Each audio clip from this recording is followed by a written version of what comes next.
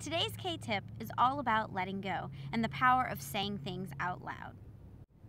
Eckhart Tolle said, "Sometimes letting go is an act of far greater power than defending or hanging on."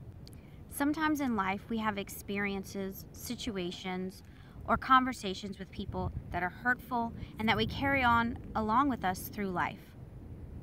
I'm here to tell you that forgive and forget is not that easy.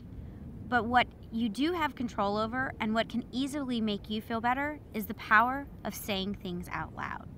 Even if you don't have someone to talk to or you don't feel comfortable saying these things out loud to someone else, coming to a quiet place, sitting alone, and saying these things out loud releases that energy and allows an opportunity for positive energy to enter into your life.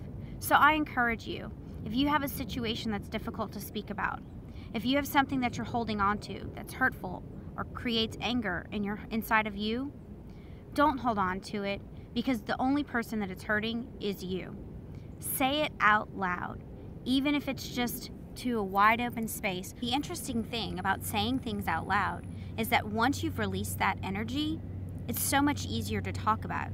And it may provide you with an opportunity to actually discuss it with the person who caused this resentment and anger in the first place, or to share it with a loved one or friend who might be able to help you through it. Regardless of how you feel after you've released it, I can tell you that just saying out loud will make you feel so much better and will put you in a positive place where recovery can begin. So whatever it is that you're holding on to, find your quiet place today. Say it out loud and remove its power. Don't let it hold you any longer, so that tomorrow you can start fresh. You can become more successful professionally because you will be in a better place personally. Have a great day and be inspired.